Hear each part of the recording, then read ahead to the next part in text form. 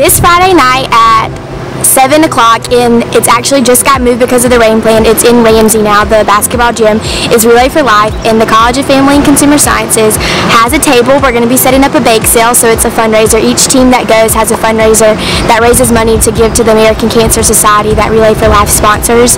And so it would be really great if anyone could come out and support the fundraiser and support not only the College of Family and Consumer Sciences but also the American Cancer Society. We have a lot of faculty and students from the College of Family and Consumer Sciences that are cancer survivors, and so we'd love to see you there to come support us. Thanks.